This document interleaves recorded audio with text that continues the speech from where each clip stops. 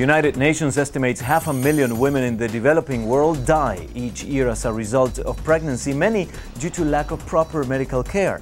In an attempt to reduce that number, some countries like Ecuador offer free care for pregnant women. But many women feel more comfortable with their less modern in-home practices when giving birth. As UNTV reports, one culturally sensitive program is trying to change that. Alba Peralta is on a campaign to encourage rural women to give birth in a safe medical environment. She's a member of the Users Committees, a network of health promoters supported by the UN Population Fund to promote safe motherhood. It's my obligation to tell women they should go to a health center, because not only are their lives in danger, but their babies as well. But entrenched in a tradition that considers giving birth a private and intimate ritual, indigenous women often find Western medicine not only unfamiliar, but also frightening. Because I know that sometimes, when women cannot give birth the normal way, doctors open you up. When women arrive in hospitals, they have to go through a practice that is completely different from their culture. They are in an unfamiliar environment and in a language they don't understand. And that's why they resist going to the hospital. I asked a young mother, "Why don't you go to the hospital?" And she said, "Because we are violated. If they open your legs and they put their hands inside you without asking, what do you make of that? For an indigenous woman, this is tremendously offensive." Otavalo, an ancient city where half of its 10,000 residents are indigenous, recently installed a vertical birth room in its hospital. It's the first public health institution in the country to embrace a traditional birth method and offer delivery choices for women. What's being done is the recognition of the Declaration on the Rights of the Indigenous Peoples, which says that they have the rights to be taken care of according to their culture and worldview.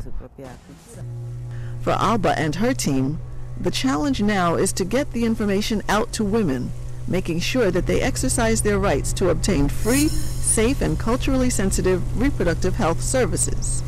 With UN Television, this report was prepared by Patricia Chan for the CNN World Report. In Argentina, indigenous women are using tradition to their advantage. As ILO TV reports, they have found a way to turn an ancient technique into a modern success. It is one of the most astoundingly beautiful places on Earth. This is the high desert of northwestern Argentina, untouched by time and now reconnecting to an ancient tradition. For centuries in this windy, desolate place, the indigenous Kola people have raised llama as pack animals for food and for wool. In time-honored tradition, their fleece is sheared by hand before being spun into high-quality wool. I have been spinning wool ever since I was 6 years old. All my life, I have considered myself a spinner. I adore spinning, and I am a craftswoman, specializing in spinning thread. With help from an ILO vocational training program, women from Bolivia, Costa Rica, and Argentina are turning this ancient tradition into a commercial success. In the Punya cooperative, the women have learned how to better organize and distribute their wool and the articles made from it, setting up a network of markets in schools and shops around the region and even on the internet. Eugenia is a clear example across the region of how it is possible to grow and to transform oneself with support, training, and stimulation. The program has changed Eugenia's life. She became a leader of the cooperative and its first woman president. It changed my vision, from being only a craftswoman to becoming a community leader who thinks about and understands the needs of others. She now travels around Argentina showing how skills development training leads to professionalism, commercial know-how, higher productivity, and better income. The threads of Eugenia's own life have been woven into a new fabric, stronger, more resilient, and aware that she has the power to change her life and inspire others. This report was prepared by ILO TV for the CNN World Report. As I am an Argentinian, I can tell you that indigenous people in my country are usually neglected by the mainstream society. That is why stories like these do make a difference.